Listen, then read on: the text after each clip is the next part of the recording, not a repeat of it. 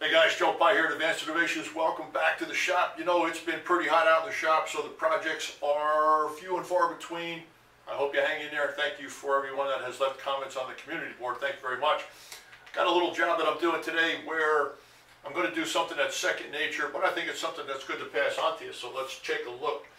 The part that I have out in the shop is a piece of aluminum with a radius in it, like this.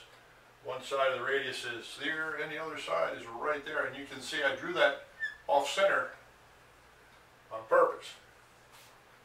What I need to do is I need to true up this block to that radius, and put a couple features on there that would be rather well served being in line with that radius. So I need to find the center plane of the radius, not the center point, but I'll show you a way to do that as well. Some people would say, let's just drop a little edge finder in here, move the edge finder back and forth until it kicks out, split the difference, and you have it. Well, probably would work, but the incline, the difference in geometry from side to side, the rotation of the machine, yada yada, you can even reverse the machine if you really want to. They would say that the difference in the geometry is going to impact the rotation of the edge finder and let it hesitate before it kicks out, or resist it, or have it not kick out, whatever. Not going to use an edge finder, I'm going to use an indicator. I'm going to set an indicator to an arbitrary diameter, smaller than this, of course, much smaller, and I'm just going to put it within the boundary of this right here. Points of rotation have to be within that wedge. Points of contact have to be within that wedge. Rotation can be anywhere. And I'm going to make a sweep over here, and I'm going to make a sweep over here. Contact, contact, split the difference. Boom, there you have it. It's a lot easier to visualize this with an indicator because the indicator is going to be tangent at a certain point, right? 1 point. Circle to circle tangent, 1 point of contact. This does not give you the center of rotation of that arc. It will not. It'll put you on the same plane where the center of that arc lies, but it's not going to give you the center of the arc. Construction-wise, geometry-wise, that center point can be found with 2 chords.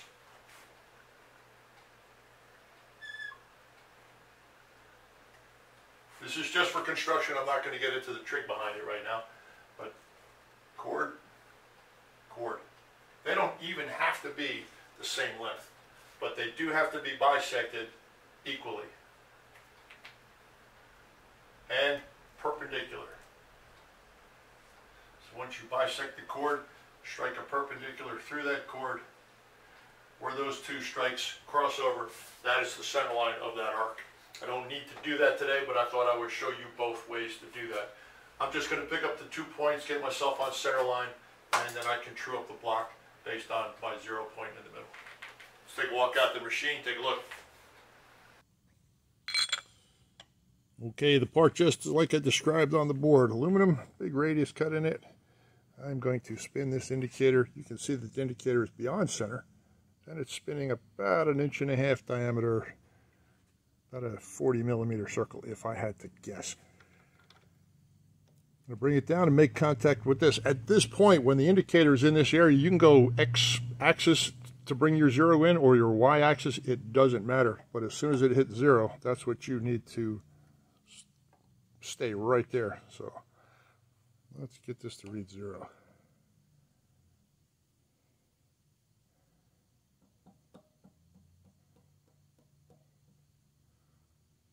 Okay, 0 it is. Don't touch the Y-axis at this point. Leave the Y-axis alone and go to your digital and 0 your X and Y just for reference. Okay, I've got a X, Y, 0 on the digital. I'm going to move the table X-axis. Coming over.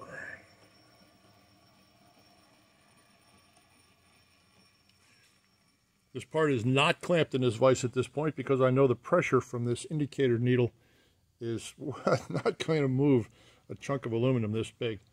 Now when I come over to the other side, as I get close to making contact, I will start to move the spindle and look for that high spot.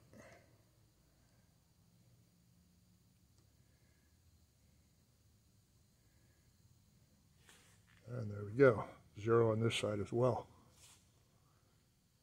Let me peel back and look at the digital.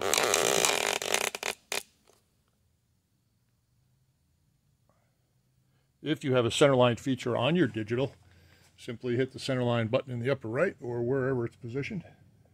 Select the axis. There you go. When I move this table back to when the DRO reads 0, I am on the center plane of that particular arc. There you go. That's a beautiful thing right there. And back to the part.